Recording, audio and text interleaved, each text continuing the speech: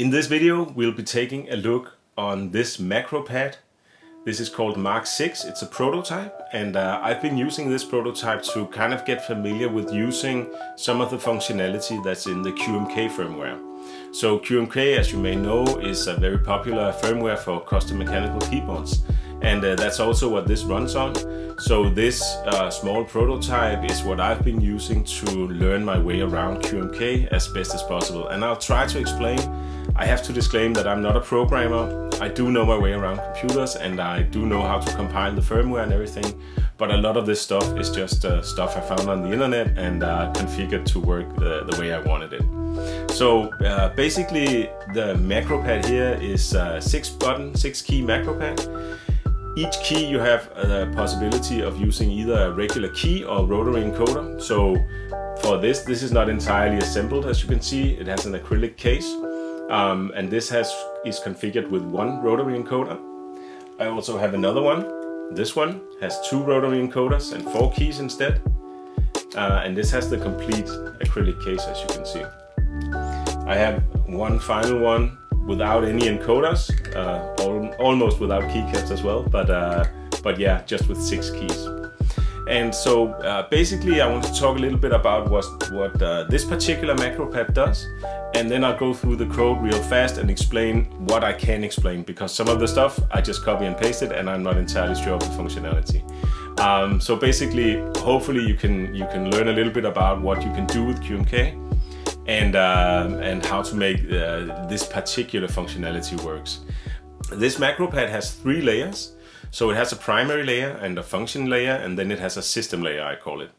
And on the primary layer, this acts as kind of the toggle between the primary and the function layer, and as well as the system layer. So that is common for all 3 layers. Then we have this is the copy, and this is paste, and we have enter and delete. So that's what the other 4 buttons does. Pressing the rotary encoder, that does nothing in this layer, but turning it is the same as holding the control key down and using the mouse scroll wheel. So that's the functionality of the primary layer.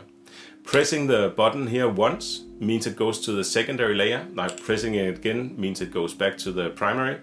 So pressing it once goes to our function layer, and that is just the arrow keys on these 4 keys, and then the volume control using the left and right on the rotary encoder.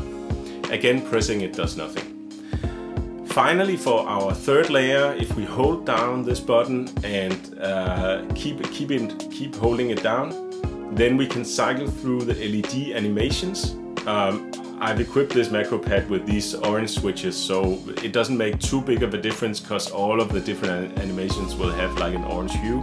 But if you were using these clear switches like I'm doing here, then it would be way more visible what the actually color changes were, right? But they still do different animations, and you can cycle through them doing this. Now, if you press this button, it means the macro pad will go into reset mode, so that means we can then flash new firmware.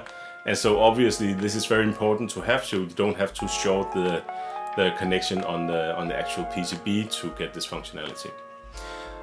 Alright, so that's the rotary encoder on layer 3. Still holding this down and having layer 3 enabled. If I press this rightmost button, it means that I will turn the LED on and off, so that's just a simple toggle. And we can control the intensity on these middle buttons, so up and down. And then this one does nothing on this layer. And releasing the key again means that it will just be deactivated. So that is the functionality at its core, and now I'll go through, like I said, some of the code and try to explain at least what I did to make all of this work.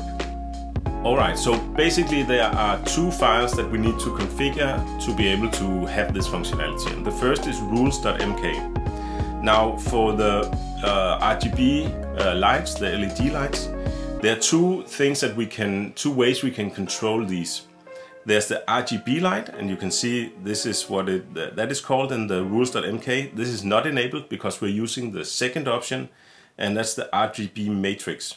So RGB light is disabled, RGB matrix is enabled. Then in RGB matrix, there are 2 different drivers that will work in QMK, and we have to choose which one to use. We've chosen this WS2812. And then the final option that we need to configure is this tap dance enable, and that has to be enabled, of course, if we want to use it. So that's the rules.mk. That's pretty simple. Then the second thing is the key map, and this is where we actually do all of the tap dance functionality, and where we can control the LED and all of the buttons, of course. So basically, I'm not entirely sure how to describe this, but basically this is what we will reference later on to activate different functionality, right? So you can see we have the single tap, we have the single hold, and that's all that we use, right? Single tap to switch between 2 layers, and then simple hold to activate the system layer.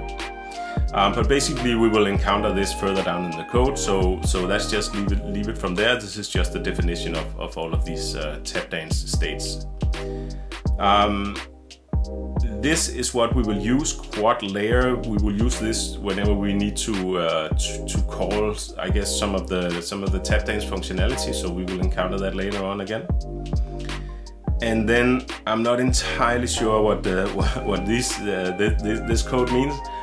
This is, as I remember from example 6 in the GitHub QMK GitHub tap dance examples page. So I'll place that in the video description, and you can go have a look, see if you can understand it, and then maybe you can explain it to me why it's there.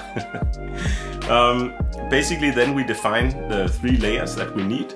So we have the primary layer, that's layer 0, and that's this top line. Basically whenever we write _MA for main layer, it will just be translated to 0. So for the rest of our code, whenever we write 0, that's the same as kind of putting focus on the main layer, right? And then the function layer is 1, and the system layer is 2.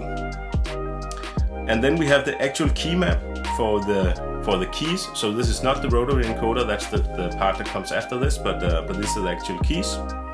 And like you can see, this is the tap dance, so TD, and then this key that we defined earlier here. So that's the switch in the top left corner, right?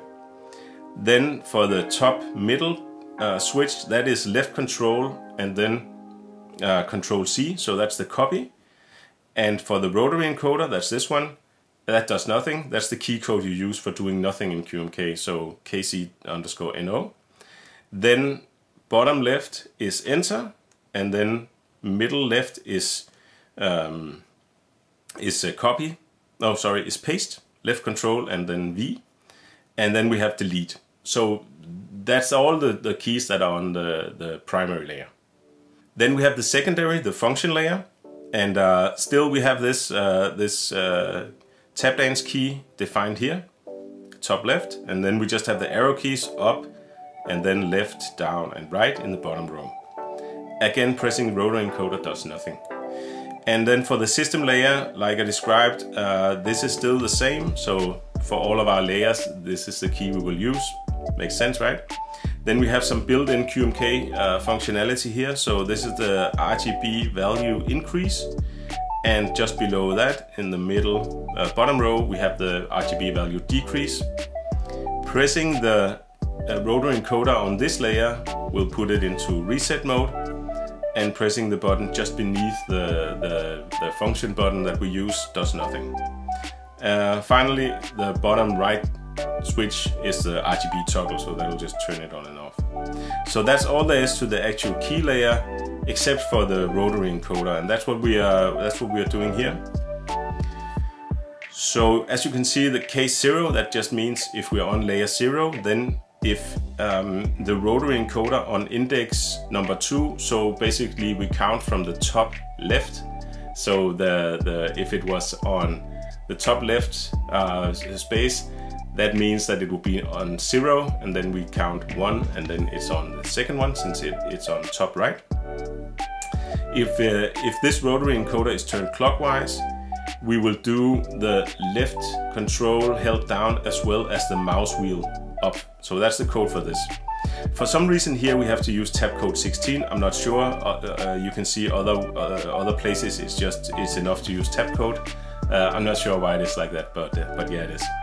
So basically, if we're on layer 0 and the rotary encoder is on the second place, so that's the third place really, because we count from 0, then we will do control mouse wheel up or control mouse wheel down, turning the encoder left or right. Now, if we are on the other layer, so the function layer, that and the same is the same place for the rotary encoder. That is just the volume up and volume down functionality. So that's pretty basic, right?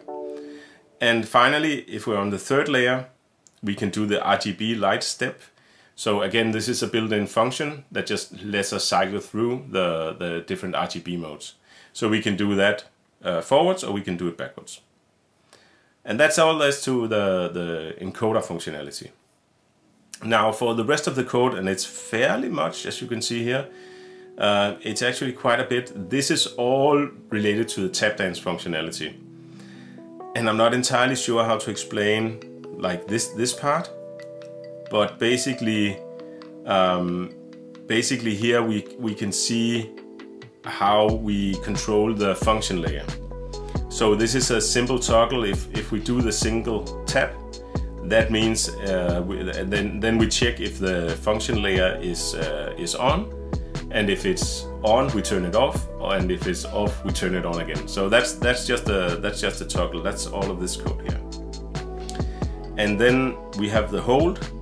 So basically that means that if we hold the key down, like I described, the system layer will be activated, and then if we release it again, that means that it will go back. And that's actually, I believe, this part of the code that makes it possible to release it again. At least I believe it's like that, yeah. I actually ran into this, not defining this this code properly, not turning the system layer off again on releasing this button, the switch. So and then it was able to go into the system layer fine, but it was not able to disable it again. So that's a bit of an issue, I guess. Yeah, and these last is kind of the how fast you have to do the double tap or whatever functionality you need for the tap dance. I've not touched this, like I said, this is just copied from the code that I found on GitHub. So yeah, that is in essence how I made this particular macro pad work. And for me, it was training. Maybe you learned something from watching this video, or maybe you just got to see a cool macro pad. Either way, I hope you enjoyed the video, and let me know in the comments if you have any questions or any suggestions of how I can use QMK better, or other suggestions, I guess. Yeah, all the links are in the description, and so enjoy nerding around with QMK.